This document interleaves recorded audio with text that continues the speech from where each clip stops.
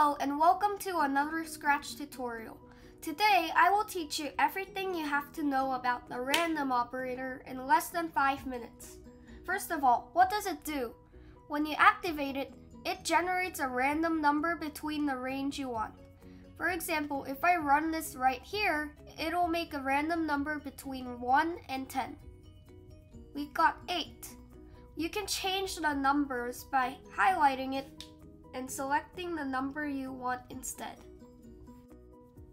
To prove that this works, let's make ScratchCat say a random number between 1 and 10 every time we click the green flag.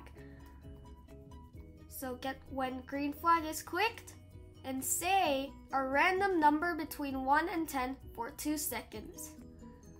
If you copied everything correctly, ScratchCat should say something different every time you click the green flag.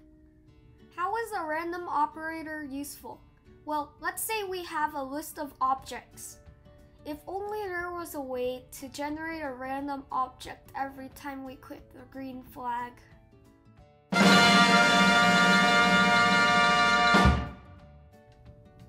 Oh yeah, there's this block in Scratch called the random operator.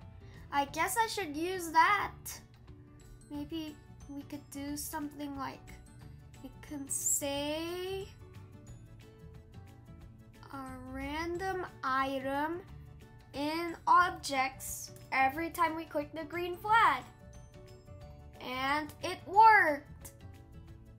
As you have seen, the random operator has a lot of great uses.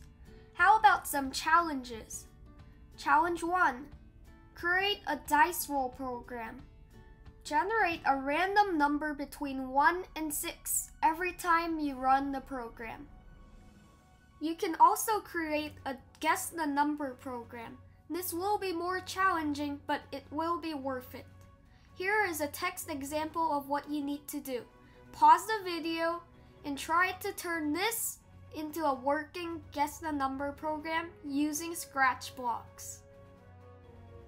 That's all for today. If you enjoy this kind of content, make sure to subscribe to the channel to stay notified of new tutorials. Bye!